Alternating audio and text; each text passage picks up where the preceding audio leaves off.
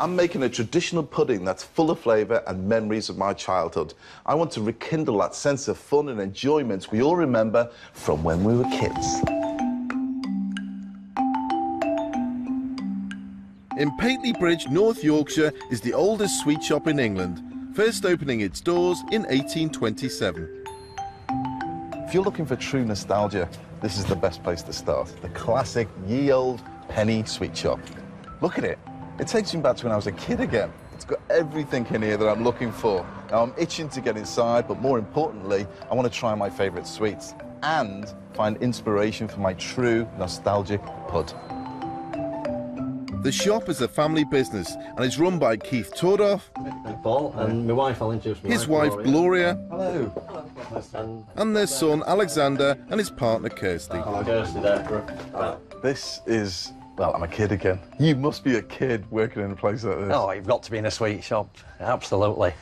It's nostalgia for me. I look around, all I see is from the age of 4 to the age of 14, all the sweets I remember are all lined up in jars, and they are springing back to me. I'd forgotten half of this thing.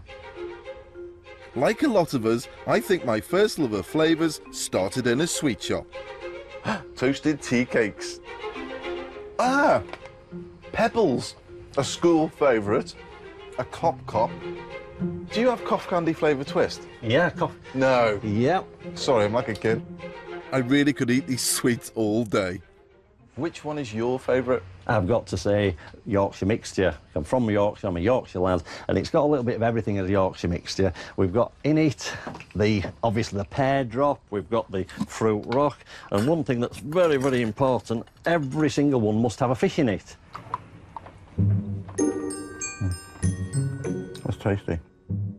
Now, believe it or not, I'm here to do some serious research, and I want some advice about an old-fashioned flavour that would go well in a steamed pudding. I'm looking for something that's got a bit of kick to it, a bit of character to it, and something I can put in a pudding that remind me of my youth. But I think for memories, it's got to be the sweet peanut. Oh, yes. The smell, if you can smell the actual sweet peanut. It's just like a peanut, isn't it? Yeah. They're delicious, those. Peanut isn't the flavour I'm looking for, but I'm certainly enjoying reminiscing. Now, thinking of another one. Yeah. I'm thinking strawberry. I think it's got to be, for memories, the strawberry bonbon. Oh, it's chewy. It has got that strong strawberry flavour. One thing that has stuck in my mind, one flavour that I haven't hit, and I've seen it a couple of times in the shop, licorice. Now, licorice is one of those flavours and textures that you either love it or you hate it. Yeah.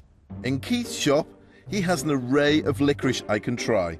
And first, I choose licorice bark.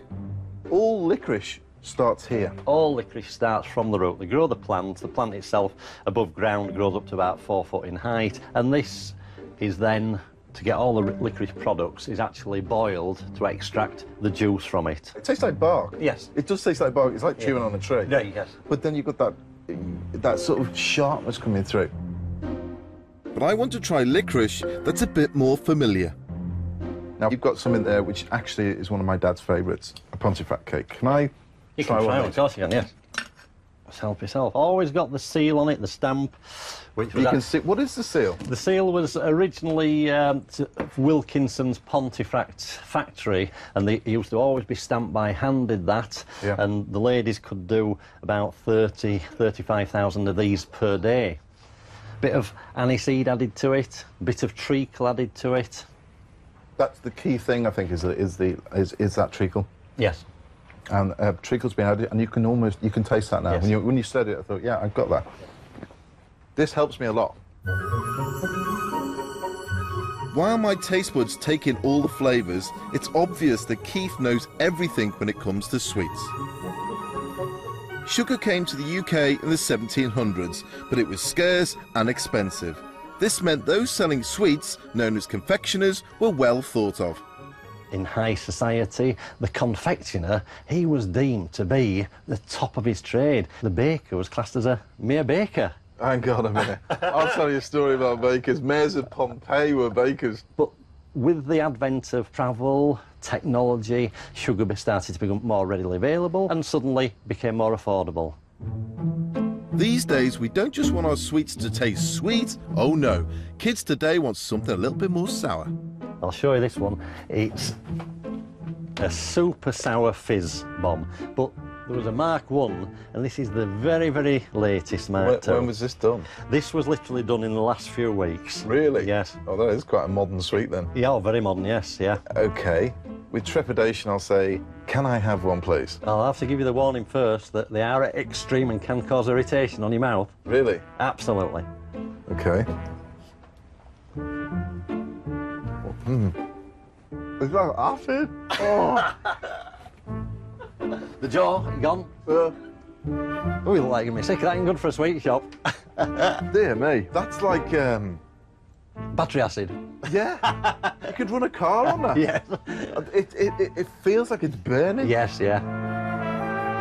While I'd recover from that super modern sweet, Keith's son Alexander is making sweets using a technique that's over 100 years old. We have some sugar here, boiling with water, bit of cream of tartar. It's up to temperature now, about 154 degrees. To make the sweets, Alexander simply works and cools the sugar mix, adding in colouring and flavours. Today, he's adding mint and aniseed. I've never done anything like this before, you know. I mean, I've worked with sugar before, pulling sugar. Yeah. But not adding flavours, not really. Your colours sometimes, but Yeah, not flavours. Yeah. That's amazing. Not to it. The smell, wow. Once the sugar mix is cooled, it's then shaped into a block, ready to go through a sweet roller. This is how they turn out. And then when that's it cools absolutely slightly, you just pop them all off and you've got individual sweets. You just drop them. Oh, really? Yep. That's all you do. So you just... Ah. Got a nice flavour. I enjoyed that. Well, after eating all those sweets, I've finally made my decision on which flavour I'm going to put in my next recipe. It's licorice. That flavour is delicious.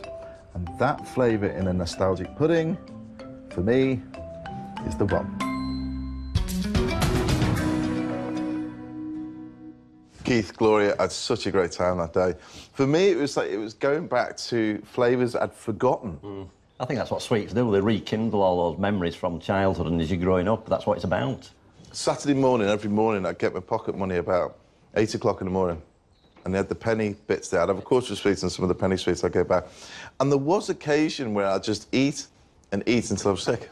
What a way to get there. Happened on more than one occasion. Yeah. Very colourful. I admire the necklace, but Oh, yeah. you haven't got that. You trumped me. I trumped you.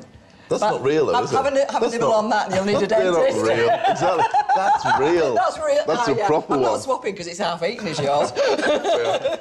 You brought another load of sweets here. Good on you. The one I'm going to use is actually the licorice. Before you get to that point, Paul, can I just say that we've got a bit of a surprise for you today, actually. Oh, yeah. Because we've gone to a lot of trouble, a lot of experiments, a lot of research. And I know you weren't expecting this today. Oh, I love it. Hollywood's eyes. I've got it. There we are. And actually, I'm honoured. And that's It's not a nasty It's trick, not though. nasty. It's a tart. Tart. Raspberry You flavour. called me a child. If you wear a necklace... I love that. You know what's happening now? My taste buds have been... They're like fine-tuned instruments. I've been assaulted. It's just been kicked in its teeth. Yeah. It's just been welly. That's lovely. Thank you. I'm made up with them. Thank you.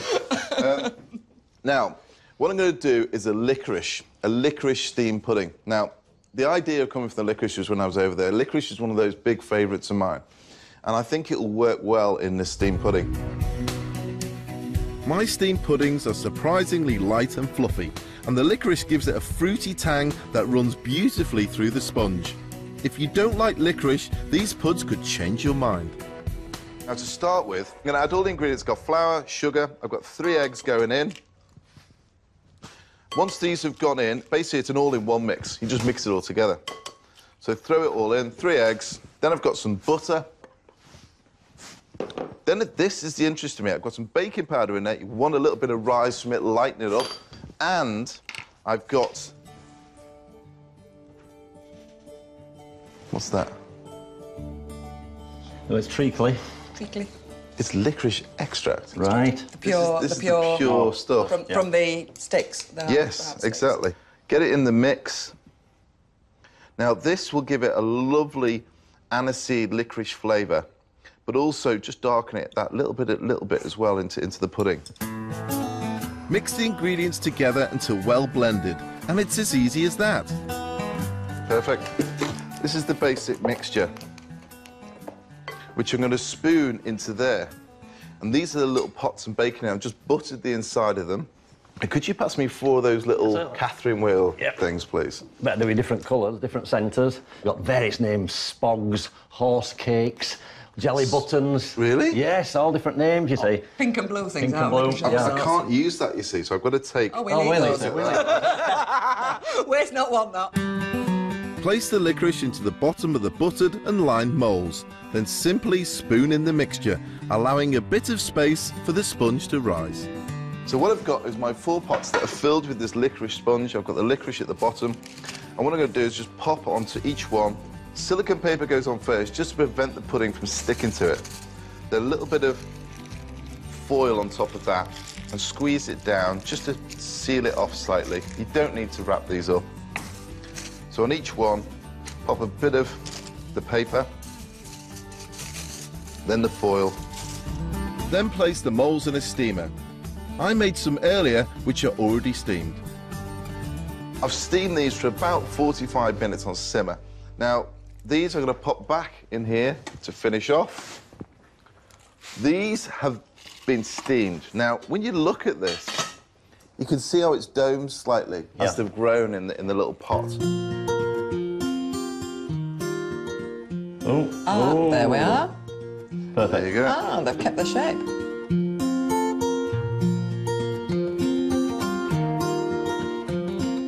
Ooh, perfect. There you have it. Licorice puddings.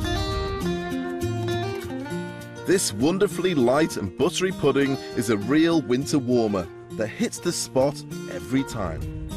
Thank you very much, guys, because I thoroughly enjoyed myself at your shop. Thank you for the inspiration with the licorice, and a big thank you for my sweets. Many thanks. We're going to have to wait a little bit longer to eat this. But to eat that, a little bit of cream.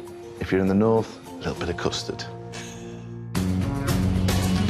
Well, will my steamed licorice sponges hit the right spot?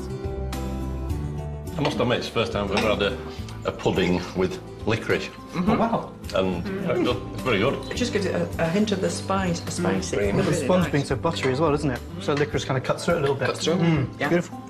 Oh, yeah, it works. That's really good, actually. With the cream, it's absolutely delicious. Finally, my Black Forest trifle. This is the big fella. That's delicious, Paul. God, that's... Cherries. Don't the cherries... That's something, isn't it? Cherries with the clove really work. Isn't it? You get that hint at the end of the clove. Just beautiful. Lifts it. In the chocolate crust, you can get the nutmeg, can't you, just? Yeah, it can. That's a dangerous pudding. It's a beautiful pudding. I don't really have a sweet tooth. I'm not mad into puddings, but I could eat a whole bowl of that. We're going back for seconds. This is what food's all about. It's about experimentation, it's about trying different flavours and pushing yourselves that little bit. I hope you'll try these recipes at home. Join me next time. See you then. Anyone want one of my Hollywood eyes? Oh, yes, please. Yeah, Go on. Make it 2.